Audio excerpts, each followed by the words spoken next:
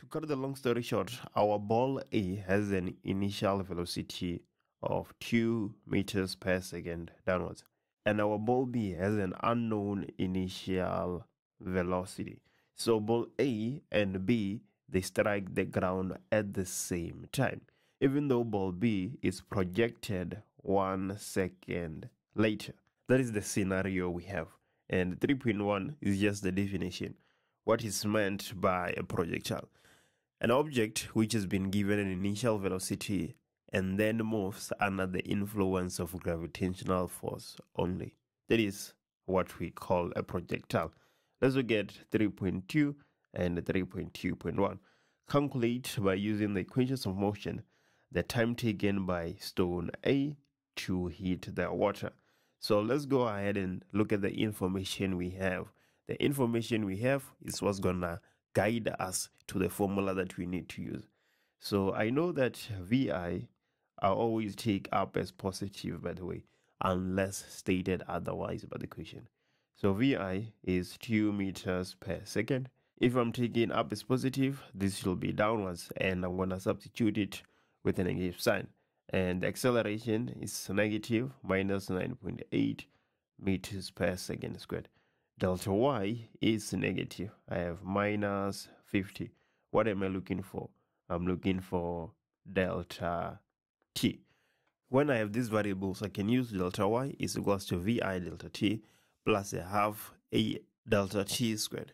But I don't want to use that formula because my initial velocity is not 0. I'm going to have to solve a quadratic equation, and that is the last thing I want to do. So instead, I'm going to say that Vf squared is equals to Vi squared plus 2a delta y. If I find Vf, I'm going to be able to use Vf is equals to Vi plus a delta t and find the time. So Vf squared is equals to Vi squared minus 2 squared plus 2 multiplied by the acceleration minus 9.8 multiplied by delta y minus 50. Now I just need to take square root on both sides. I'm going to get Vf being equals to 31.3688 meters per second. But I know that it is downwards because the ball is striking the ground while it is going downwards. When I use it next, I'm going to put a negative sign. You need to be aware of that, right? So now that I have Vf, I'm going to say that Vf is equals to Vi plus a delta t. So delta t is equals to Vf minus Vi divided by the acceleration. Vf is minus 31.3688 minus Vi. Vi is minus 2 meters per second, right? And then we divide it by the acceleration, which is minus 9.8. And then our delta t is 2.99. Well, it is just 3 seconds because we're supposed to round it off to 2 decimal places if it is our final answer. So we have 3 seconds. That is delta t.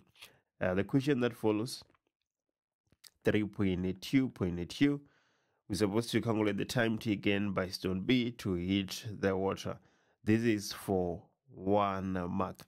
So just to remind you, stone A and stone B strikes the ground at the same time, but stone B is projected 1 second later.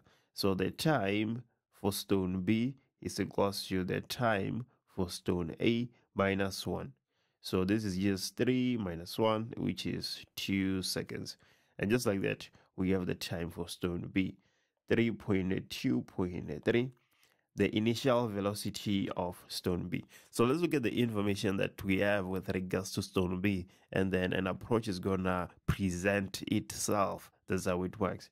So we have delta t, which is equals to 2 seconds. We have Vi, which is what you're interested in. We have delta y, which is minus 50, because up is always positive, common sense. And then our acceleration is minus 9.8. What else am I missing? I have delta t, I have Vi, I have delta y, I have the acceleration. What am I looking for? I'm looking for Vi. Right, I can use delta y is equals to vi delta t plus a half a delta t squared. I'm looking for vi, so I'm not going to have to solve a quadratic equation. Yeah, I always run away from solving a quadratic equation. I don't like complicating my life unnecessarily. So delta y, that is minus 50, and vi is what I'm interested in. Delta t is 2 plus a half acceleration minus 9.8 delta t 2 squared. So how do I set up my equations now? vi multiplied by 2 will be equals to minus 50 minus a half minus 9.8. The time is 2 squared. If I divide both sides by 2, I'm getting vi being equals to 15.2 meters per second downwards. The question says the velocity, so we're supposed to include the direction, just like I did there. Let's carry on. The last question, 3.3, sketch on the same set of axes, position versus time graphs for the motions of the two stones from the instant that they are thrown until they hit the water in the pool. Use the water surface as the zero reference. Clearly show the values on the following on the graphs: time at which the stones hit the water, time at which stone B is thrown, initial height of the stone above the water surface. Right, let's go ahead and see how that is gonna look like. We have our y-axis and we have our x-axis.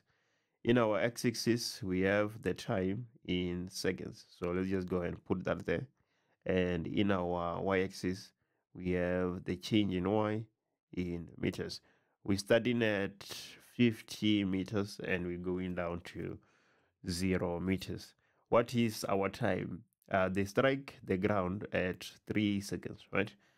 But stone B is projected 1 second after stone A was projected. So the position time graph for stone A would look something like this. This is stone A. And then on the other hand, stone B will look something like this. There we go. So this is stone A and this is stone B.